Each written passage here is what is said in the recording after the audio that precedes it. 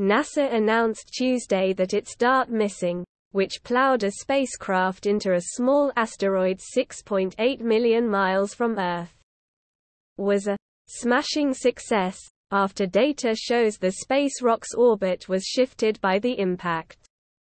The planetary defense test, conducted on September 26, aimed to see if we could nudge the path of a massive asteroid heading straight for our planet. This successful mission marks humanity's first time purposely changing the motion of a celestial object and the first full-scale demonstration of asteroid deflection technology, NASA shared in the Tuesday announcement.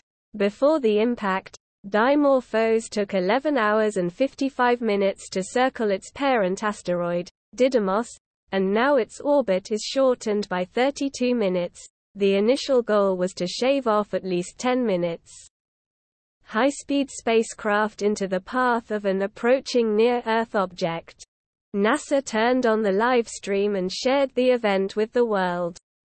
As the craft propelled itself autonomously for the mission's final 4 hours like a self-guided missile. DART launched aboard a SpaceX Falcon 9 rocket last November, which was called NASA's Armageddon moment, and when it reached thousands of miles away, its imager started to beam down the very first pictures of Dimorphos, before slamming into its surface. The space probe used what is called kinetic impact, which involves sending one or more large. NASA said it would take weeks for the world to collect data on Dimorphos and its twin that were the targeted asteroid orbits, and the time has finally come. Lori Glaze, director of NASA's Planetary Science Division at NASA headquarters in Washington, said in a statement, "This result is one important step toward understanding the full effect of DART's impact with its target asteroid.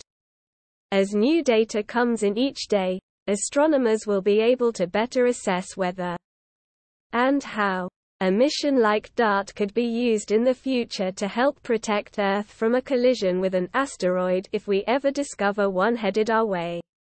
Neither of the asteroids posed any threat to Earth, which is why they were chosen for this epic mission.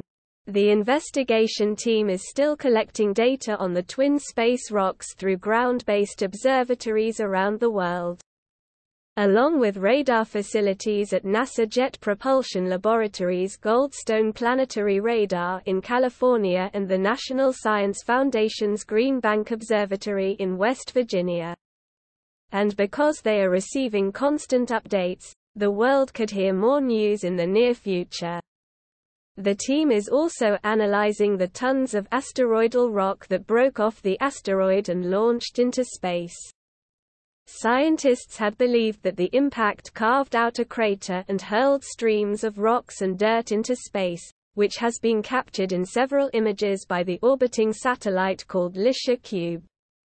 The toaster-sized craft separated from DART a few weeks prior to impact and made a close pass of the site to capture images of the collision and the ejector, the pulverized rock thrown off by impact.